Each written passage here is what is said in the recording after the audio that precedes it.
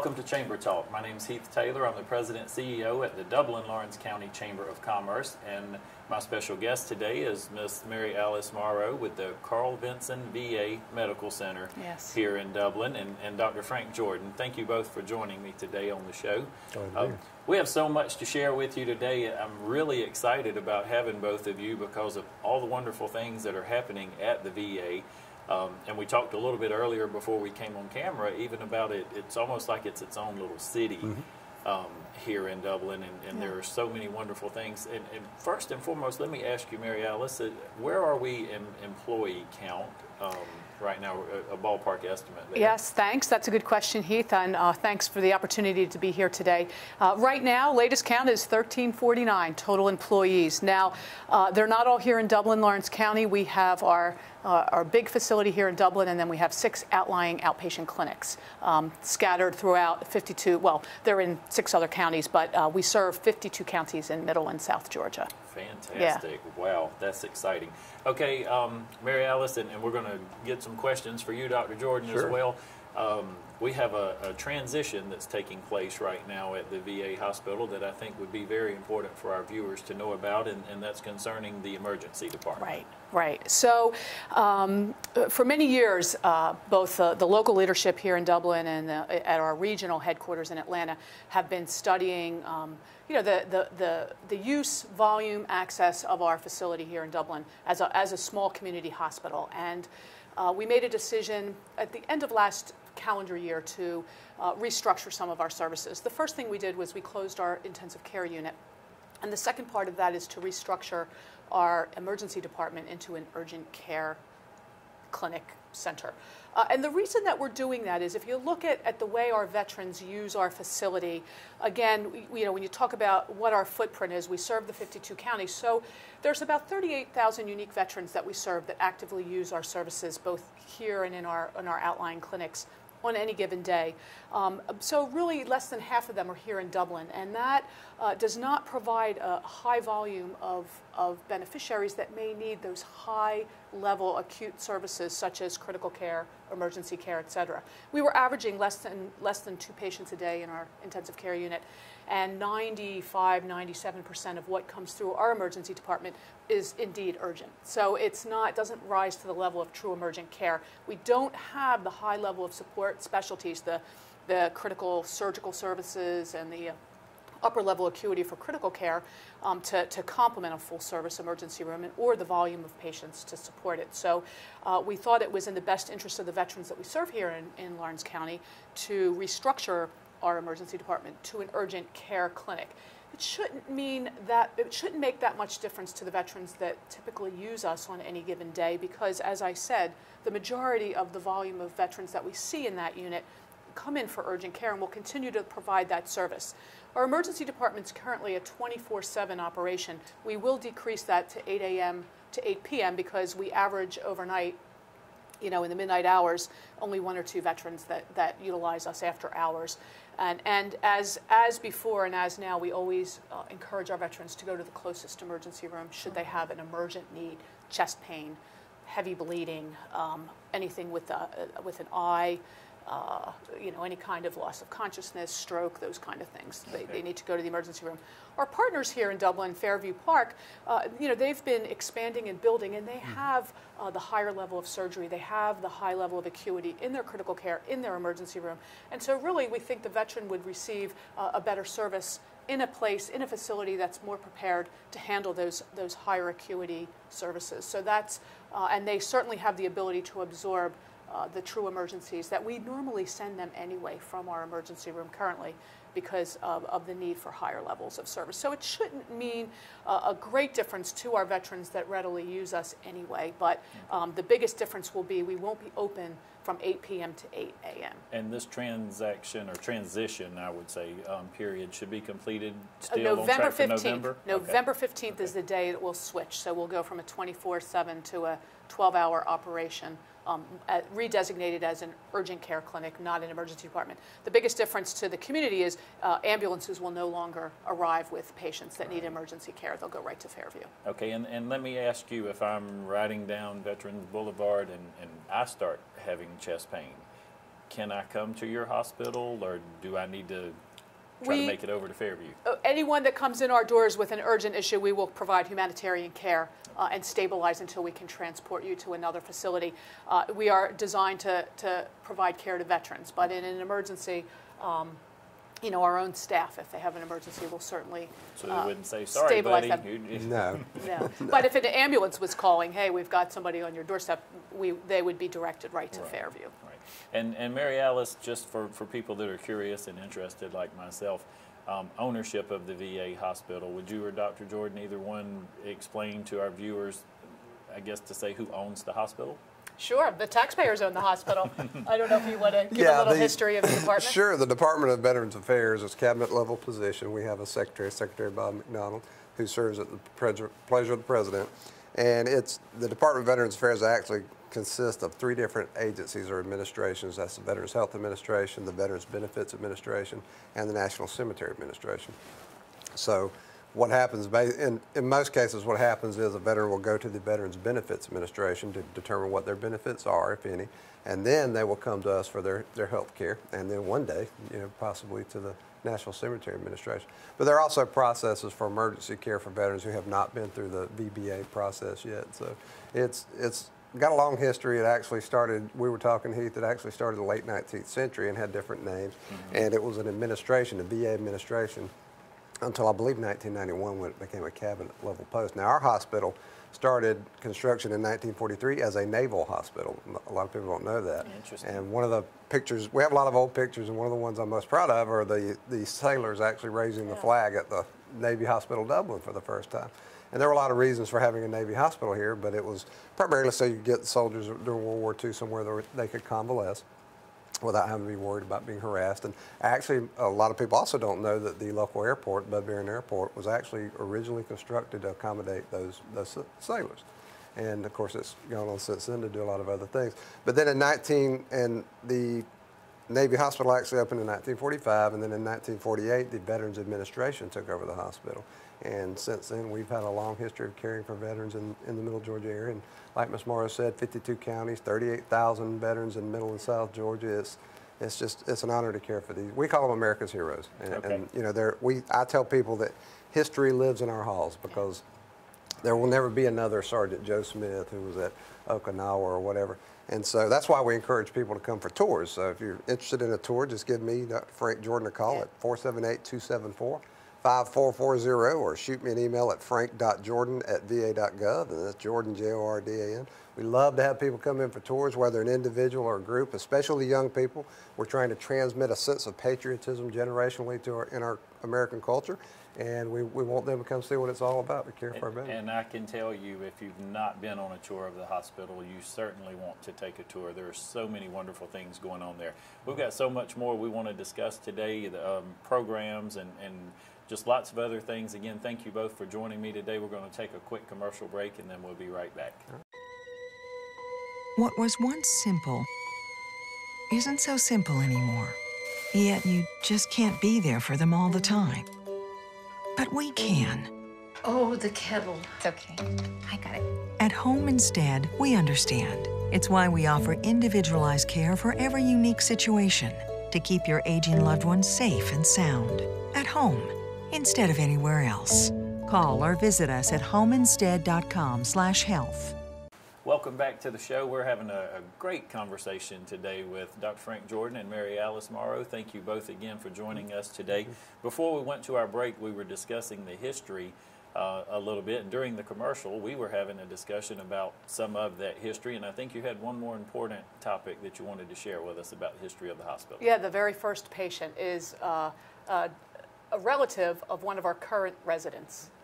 I think her spouse. Yeah, right, spouse. Mr. Felix Bobbitt was our first veteran ever. I have an old Courier-Herald article where they were featuring Mr. Bobbitt, and his story was fascinating. He was serving in World War II in the Army and went to the European theater and was actually wounded twice. Got wounded once, went right back into combat, and then he unfortunately got wounded again, and that wound made him wheelchair bound for the rest of his life. But he went on to have a wonderful life. He was a very productive citizen, and he came to us when he needed us. And it's just, we say history walks our halls, and I try to emphasize to our folks every day, and so does Ms. Morrow, that, you know, our veterans are individuals. They're unique. There's never going to be another one like this one. And a good segue to tell folks what we do inside the walls of the Carl Vinson. We're not just a community hospital. Our bread and butter is outpatient medicine. We do primary care, outpatient mental health, and a whole array of specialty care such as general surgery, cardiology, neurology, to complement those outpatient services. But we also have 5 neighborhoods that are long-term care units. They could be for palliative care, short or long-term rehabilitation. We have a dementia unit, the beautiful new 8-bed hospice unit. So we, on any given day, have about 160 veterans living in our neighborhoods. It's their home, and there are long-term skilled nursing, long-term care units. We also have a residential domiciliary program that really is for our most vulnerable veterans that are experiencing homelessness, that have substance abuse disorders or problems, or struggle with substances, that perhaps are still struggling from PTSD, or a combination of those 3. We have a program that lets them reside with us in dorm-like settings and go through a 60 to 90-day program to help them get back on their feet, connect them with housing, connect them with long-term addiction types of recovery programs, help them deal in groups and individually with their post-traumatic stress, and a lot of successful stories coming out of that program. And so there's about 100 of them any day. You covered half the stuff on my list. That was good. So we're an active home to about 250 veterans on any given day. And Maryalice, you guys, pharmacy filling over 5,000 prescriptions daily. Oh, yeah.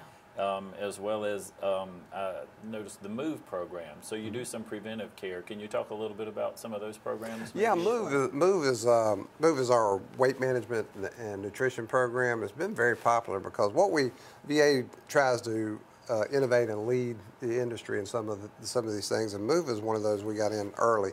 And what happens is we understood that a lot of our veterans who were developing diabetes and some other problems, a lot of it was related to inactivity, weight gain, and just poor nutrition. So the MOVE program, our folks work with the veterans and help them manage their weight, get active, and think about what they're eating. It's been very popular. We've got several veterans out that have had long-term success with that, and it has a direct effect on not only their health care as far as mitigating their diabetes and other things, but also quality of life is enhanced. I know a good friend of mine who's a veteran who talks about it wasn't just that he got his health care in order with the MOVE program, but he also suddenly he had more energy, he's sleeping better, and his whole life just got better. So more active. Yeah, it's, you know, the VA tries to be on the cutting edge, if not in the forefront of preventive medicine.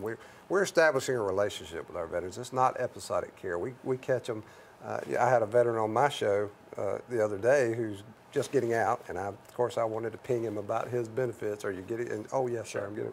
So it's a relationship that starts before they get out, while they're enjoying their lives, right up through actually even their death and afterward, because we have an honors escort program at the medical center. When a veteran passes away at our medical center, we actually have a very pronounced protocol that we lead them through the medical center with great ceremony to say goodbye and show them the honor and respect they deserve. They're draped in the American flag. Yeah, absolutely. It's just a beautiful thing. And along those same lines, you guys do, you celebrate Nurses Week. You have a VA 2K, golf tournaments. Talk just a little bit about some of those things and why you do those We celebrate everything, and a lot of the activities that we do, you know, all of the different health and wellness campaigns that are national, you know, we participate in. We're about to launch flu shots. They're here, and time to get a flu shot. Public service announcement, get your flu shot. But a lot of the activities that we host is a way for us to invite the community inside and see what we do and get to meet and know our veterans, especially those that live with us. And so we have a Memorial Day observance, we have a Veterans Day observance, we just had a 9/11 observance at our flagpole. Some are very short programs, some of them are an hour, hour and a half. We're going to have a big fall festival coming up on the front lawn that the community is invited to attend. And it's our way of partnering with the community so that they get to know us, and we have the opportunity to thank them for the support, because we desperately need the support of the community to continue our mission. And you guys are great, not only great community supporters, chamber supporters. We enjoy a wonderful relationship with you at the VA hospital, and so anything that we can do to help promote the programming and what's going on at the VA.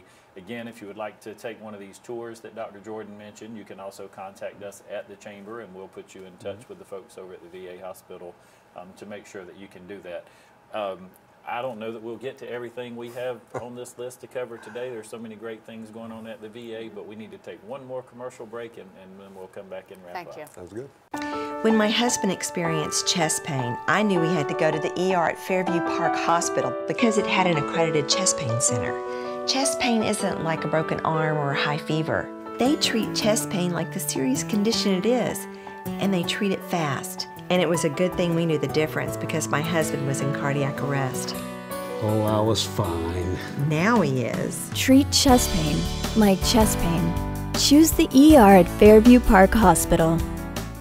Welcome back to the show. We're going to get right back into some of our questions here. I wanted to ask you guys, I know from time to time people do volunteer to come work. Who can volunteer? Is there an age requirement? And how would folks go about being a volunteer at the VA? Yeah, we're blessed to have many, many volunteers of all ages. We have the Student Leaders Program that 16, I believe, 16 and older. They come and volunteer with us during the summer. There is a small vetting process. We have to fingerprint and do a very easy, quick background check. But they can, the nice part about for the students is they can, if they want to be a nurse, they want to be a doctor, they can shadow our professionals and see how healthcare is delivered in the operating room or on any of our units.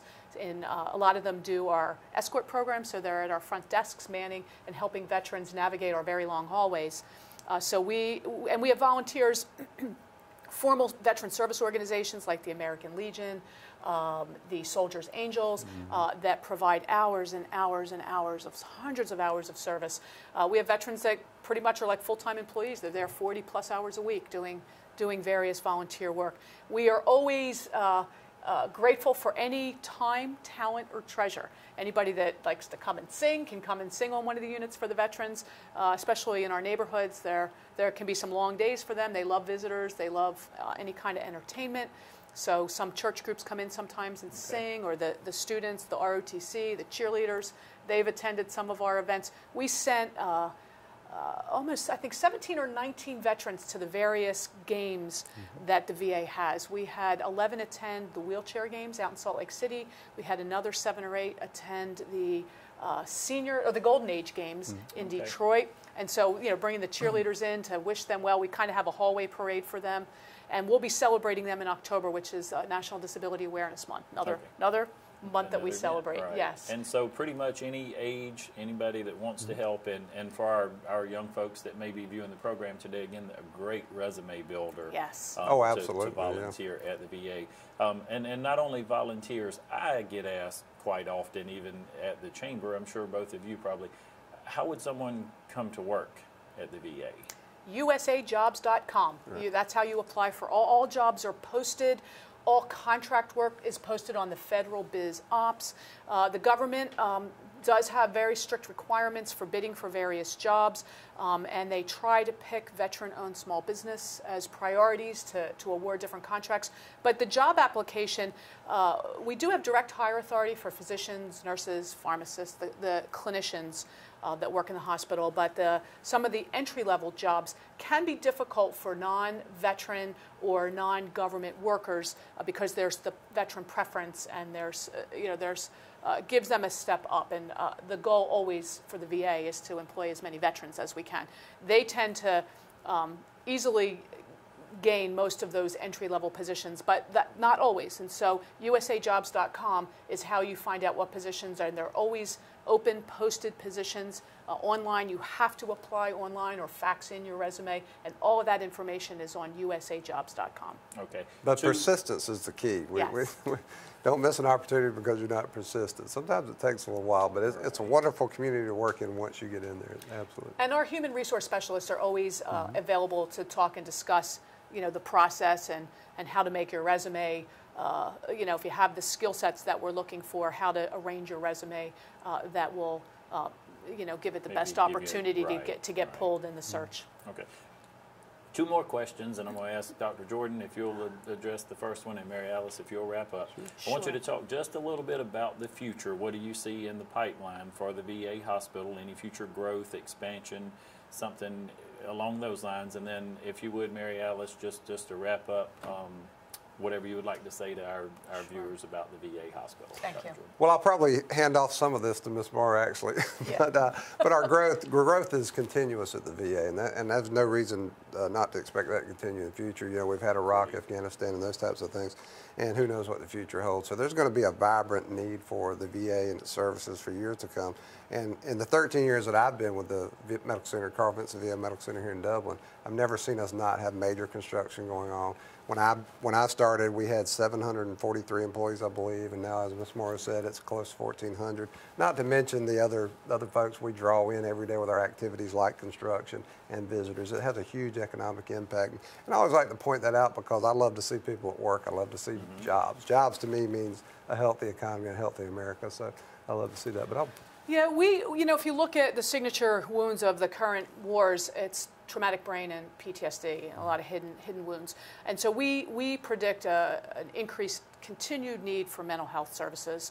Our veteran population we anticipate to level off around 2023.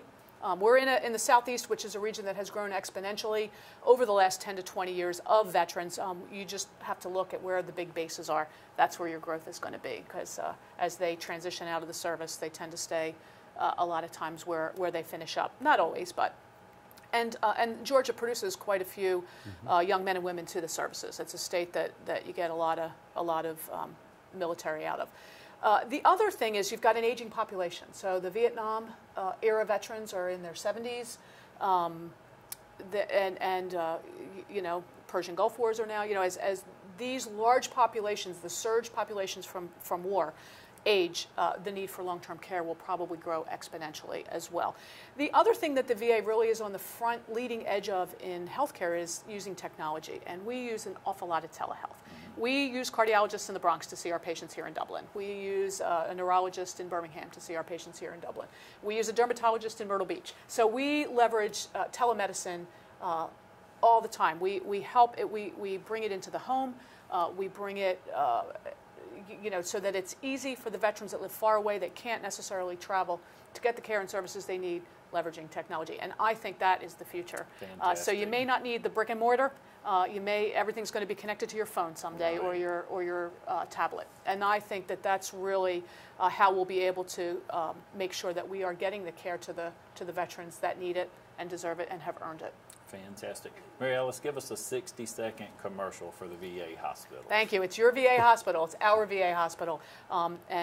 Please take the time to come and visit us, get to know the veterans that have sacrificed so much for the freedoms that we all enjoy today. Thank you so much for having us here. Thank you. Thank you, Dr. Jordan, and thank you, Maryalice, again for being on the show. Thank you for joining us, and as always, we want to remind you it's a great day for business in Dublin and Lawrence County.